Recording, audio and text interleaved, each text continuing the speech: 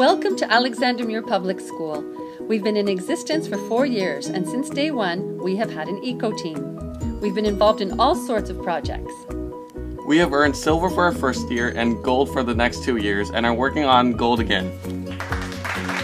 We have made a butterfly garden with bird nesting boxes.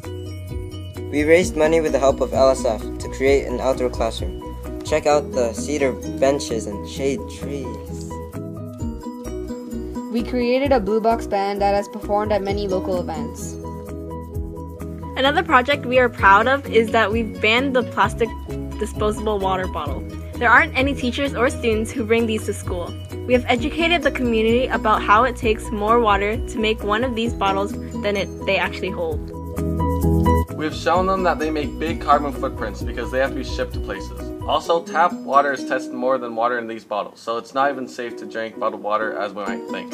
We sold stainless bottles with our school logo on it. But we have discovered that it is hard to refill our bottles at our water fountains, and that water spills all over when we try. This makes it unsafe in the halls, not to mention that it wastes water. So we decided that we wanted to install a bottle filling station. Unfortunately, we found out that these filling stations cost $2,500. That's a lot of money! So we decided to raise money. We sold hot chocolate at recess time.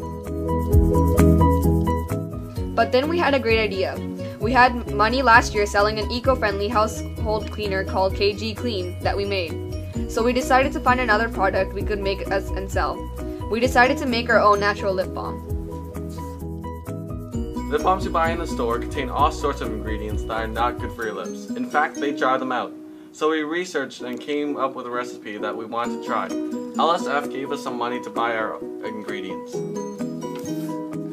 Our secret recipe combines beeswax and coconut oil and natural essences. We chose to flavor them with vanilla, which didn't work so well, and lime and peppermint, which were both big successes. Our eco team got to try them out for free, and then when everyone saw us with them, they wanted to have some too. So we sold them for $2 each. This helped us raise money so that we could make some more, and also put some money towards our refilling station. We have raised about $700 and we are hoping to continue our fundraising next school year so that we can actually reach our goal.